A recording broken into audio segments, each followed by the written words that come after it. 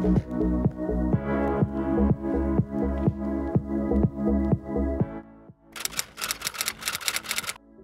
up, guys? So if you can't tell by the change of scenery, this is my first YouTube video in my new craft room. My boyfriend and I moved in together a couple months ago, but we're finally settled, so I really want to get rocking on some YouTube videos. So if you have any suggestions for tutorials or just videos you want to see, make sure to leave them in the comments. I make my new craft room ultra cute. My last one was pretty plain, but this is like the one room in the house I get to have ultra girly. So if you want a tour on my craft room, I would love to give one. So now that we're all caught up, let's get started. I posted a video on TikTok turning a windbreaker into this purse, and people were asking for a tutorial, but I definitely can't do one on TikTok because it's a very long and extensive process. But I made this one, and I'm gonna show you guys how to make it step by step. This one, I will say I simplified a little bit from this just to make it easier for beginners, because there were some extra random steps in this that just aren't really necessary to get the same look. So I just made the zipper the whole width on this one, and on this one I put like zipper tabs in there. And also, if you're gonna make one out of a windbreaker or something like really thin like I did, first off, I have to say I don't recommend using that fabric at all if you're a beginner, because this bag, oh, it was such a pain just because the fabric was so slippery, and you have to use a ton of interfacing if you're going to use something that's that thin in order to get the bag to still like stay up like that. So for this one, I just used a faux leather material, which was so much easier to make. Like, I'll make this over and over. I have to say I will probably never ever rework a windbreaker into a purse ever again because it was such a pain. But if you are going to use a thinner material, something like cotton probably wouldn't be that much of a pain to work with. Just the windbreaker was so slippery, and with the interfacing it was just a nightmare because I used fusible interfacing, so it just like I couldn't iron it. I couldn't get my iron hot enough because it was like burning the windbreaker material. So I really wouldn't recommend that. But if you are going to use a thinner material, you can do that. The only extra steps is you're going to want to add interfacing on all of the panels. But if you use faux leather, you won't have to do that. So if this is your first time making a purse, I definitely recommend just using something strong and sturdy like faux leather so it can still stand up. But let's get into it. Here are the pattern pieces you're going to need. You can make it whatever size or shape you want, but you need to make sure that the outer edge of the gusset is the same length as the body of the purse.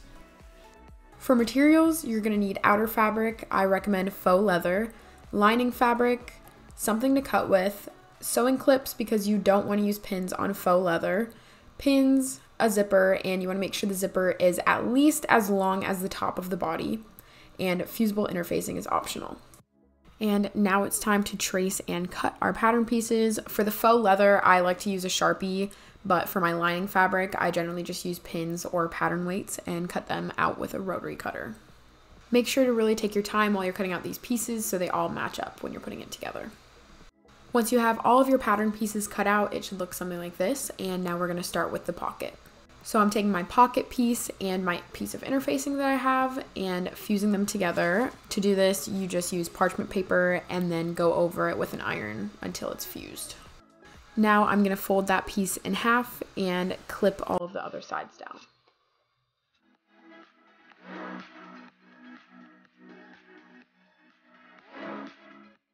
Now I'm going to sew around all of those edges, leaving about a 2-inch turning gap in the middle.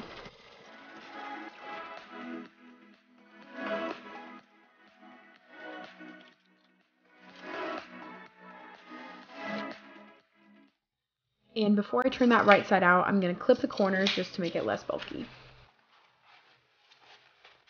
And now I'm just going to turn that pocket right side out. So now you're going to have something like this, and you're going to put that opening at the bottom and then top stitch the top of the pocket. And once you do that, you can put that on one of the body lining pieces and sew around the 3 sides.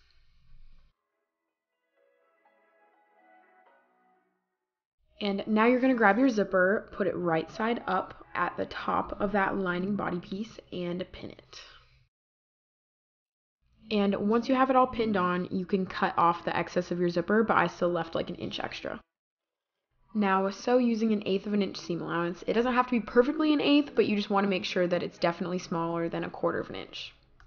Now you should have something like this, and you're going to grab one of the outer body pieces and put the right side down and then pin it to that same side of the zipper.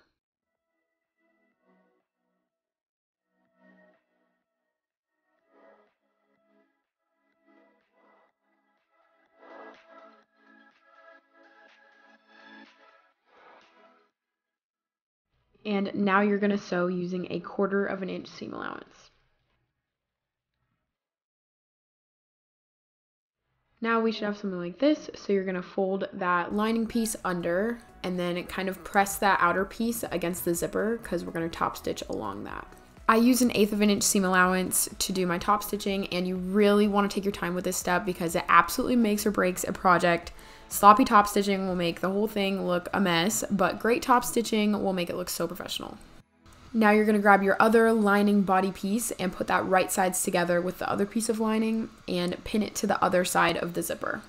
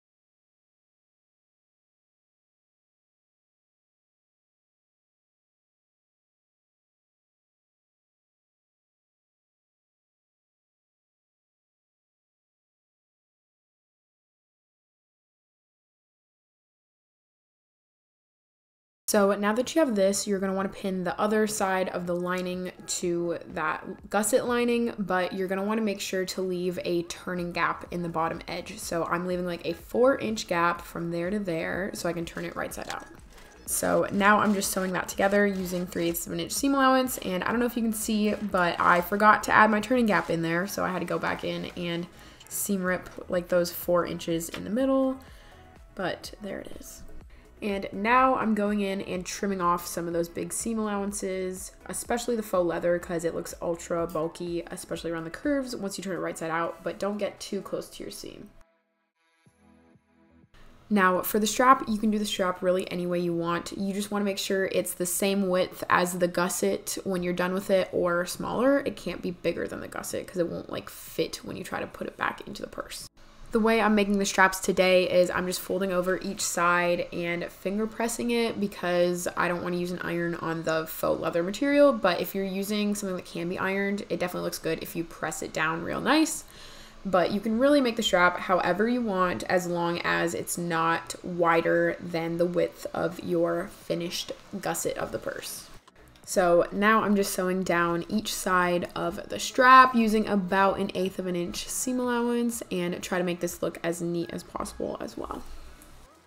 So now that the strap is done, you'll kind of see what I mean by making sure it's not wider than the gusset, because you need to put the strap in that little hole where the gussets meet to sew it together. So I fish it through one side and then grab it from the other side. This step's kind of hard, but just make sure that it's not twisted or anything, so it's not twisted when you sew it. So you can see that I'm just kind of putting that back in there, and then you're going to want to pin the strap in between the two pieces of the gussets. And now you're just going to want to sew that using like 3/8 of an inch seam allowance, just back and forth. And then repeat on the other side. And now through the turning hole, I am turning the whole purse right side out before I trim any more seam allowances or anything, just to make sure that I sewed everything correctly and that everything looks good.